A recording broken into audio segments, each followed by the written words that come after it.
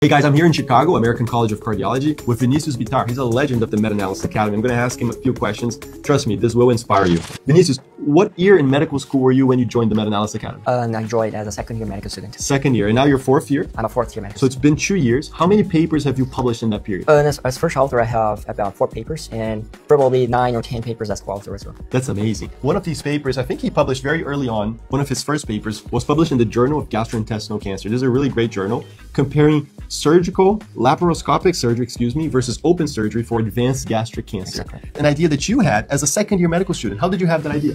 Basically, I found a similar paper, just like I learned in the Meta-Analysis Academy, comparing these two approaches for patients with advanced gastric cancer, and I realized that I needed to compare these approaches for long-term outcomes. So the idea that you compare long-term outcomes is a way to make an idea viable. So Vinicius and his group saw that there was a prior meta-analysis, and then they decided to change the P-code question. We teach this in class 3 of the Meta-Analysis Academy, and then they followed long-term outcomes. Just absolutely brilliant. And then he went on to become a tutor, become a mentor. He's now one of the professors in the Meta-Analysis Academy. Just to wrap up, one final question about the community. Talk a little bit about the great people you've met. I know some of them like Nicole and Mariana and so many great people you met in the academy. I usually say that the community that we have in Meta-Analysis Academy is huge, and people that are there, they are very good at all they do, and they help me out a lot on how to do research in terms of statistical analysis and all that stuff. I usually say that it's not about you only, but you need to have a group and the right people around you. That's perfect. And you find that right group in the Meta-Analysis Academy. Vinicius, actually have one more question. What's it like to be in the biggest stage in the world in cardiology and present as a fourth-year medical student? It's amazing. So it's my first time here, as I said. I will be presenting a meta-analysis that was accepted as moderated posters first author,